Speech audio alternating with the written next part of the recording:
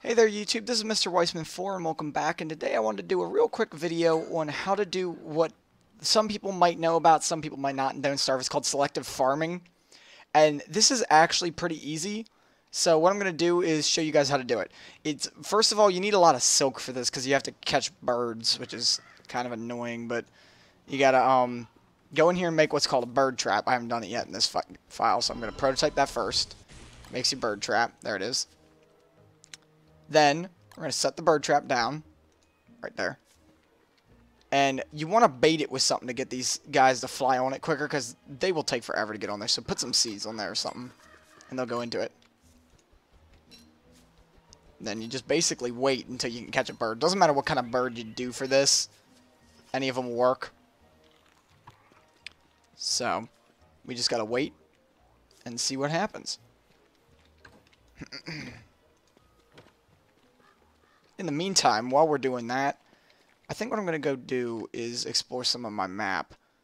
I can actually, if you guys are interested, start doing some Let's Plays on these as well, just to show off what I've been doing myself, and maybe getting a whole adventure mode thing going, because I haven't had a chance to do one of those in a while, and I'd like to with some of the new updates, as well as go deeper into some of the ruins. Also, if what you guys have noticed is that, I'll show you here, I keep entire, we call it a bird, but I keep entire chests of rabbits. I don't kill the rabbits. There's a reason for that, because come winter, you don't get your naughtiness from killing them all, and the food doesn't spoil that way. So it gives you a kind of a good way to save food for winter. Okay, so we caught our bird. Let me set this back down. We'll just leave it there. Eventually, sometimes they'll just land right on it. It can take a little while, but... So we have our bird. Now, what we're going to have to do is go into food.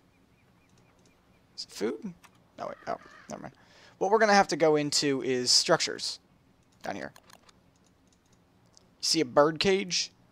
I'm going to need papyrus for this, which I do not have yet. So I'm going to go grab some of that. And then we can go ahead and make our bird cage. I need to find a swamp first. I haven't done that yet.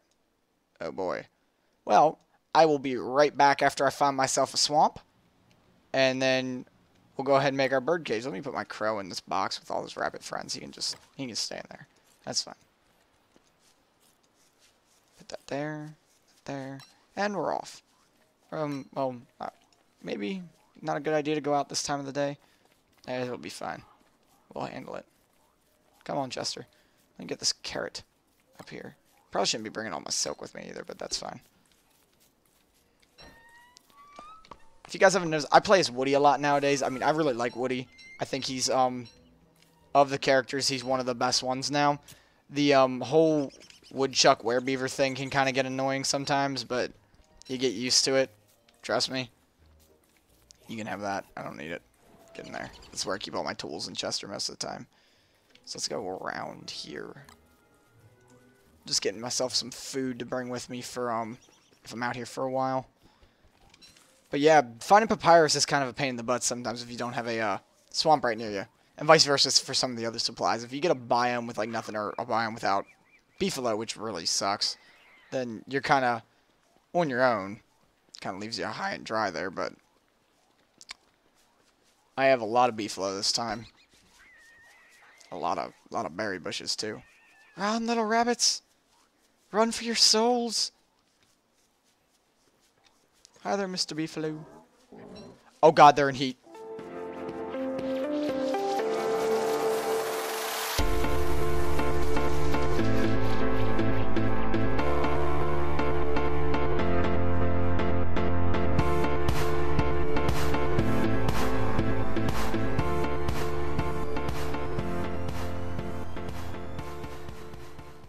Some people immediately go back to base at this time of the night, and they just, like, light their fire and sit there.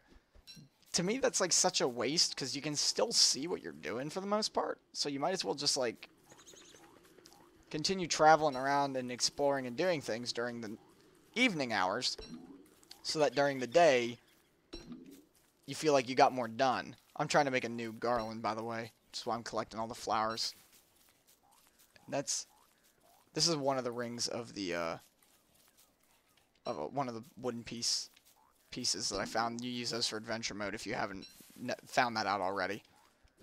I can actually do a video on finding all of those if you want. And well, they're not really used in the main game. What you use them for in the main game is transporting yourself to another world to reset the world if yours gets too difficult from being alive for too long. It's actually really helpful if your game is very old, but mine is not, so I don't really need them.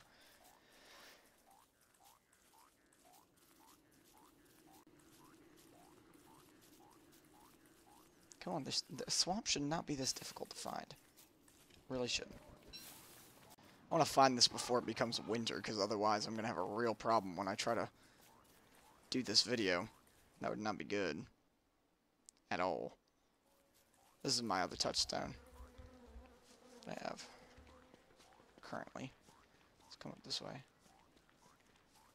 I don't know whether anybody's ever gotten the whole, pigs on the stick reference. It's from a book.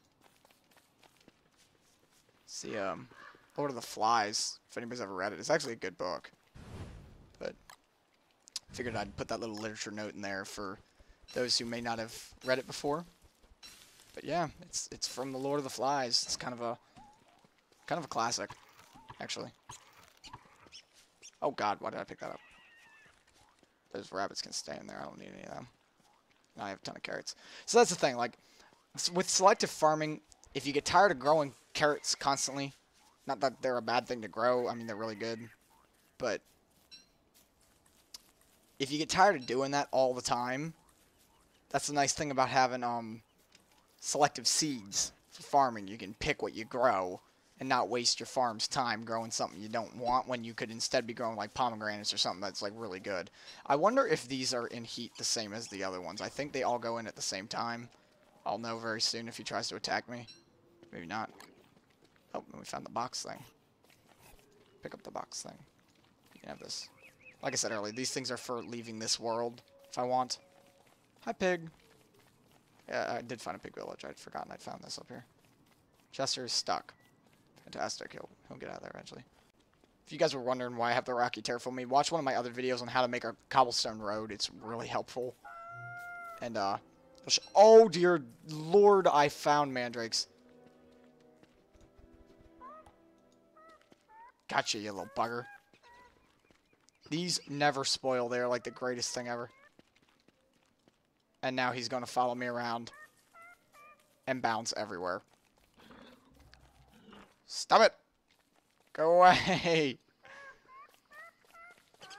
I have not found mandrakes in forever playing this.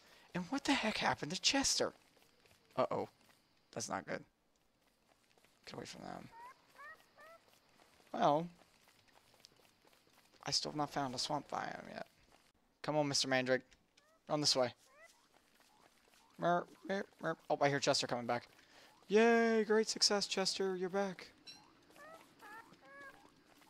Let's go this way.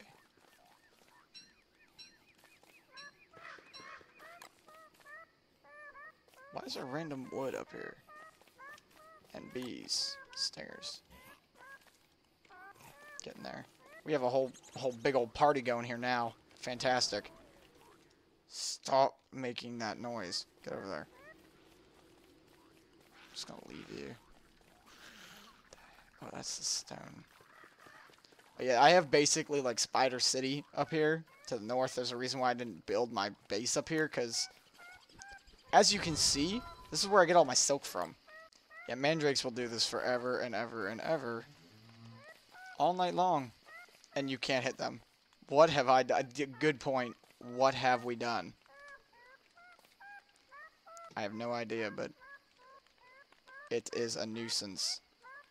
What you can do, too, is actually feed... In selective farming, you can actually feed these stupid, annoying, singing buggers to... Fall over.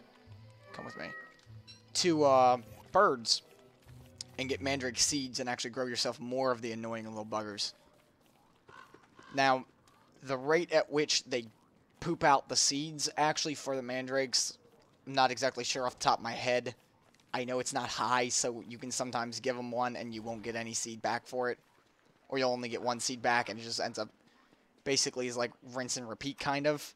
And you'll never get a new thing. I want to make sure I have enough gold to make this thing. They cost 2 papyrus 6 gold to make a birdcage out of. It's under structures. And 2 seeds.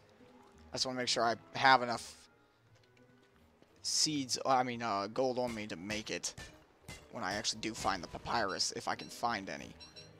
This video may not have been a bust after all, guys. It's getting a little bit long here for me to keep going. I will make another video once I find this swamp biome so I can continue the selective farming tutorial that I planned on doing with this. But it wasn't a bad video after all, because I did get to find mandrakes and show you guys what they're like and all that stuff. They're really irritating, if you hadn't noticed. I can't stand them because they beep and they boop and they bop and they jump everywhere. And they're really irritating at night. Worse than Chester even, and I mean Chester gets on my nerves too, so.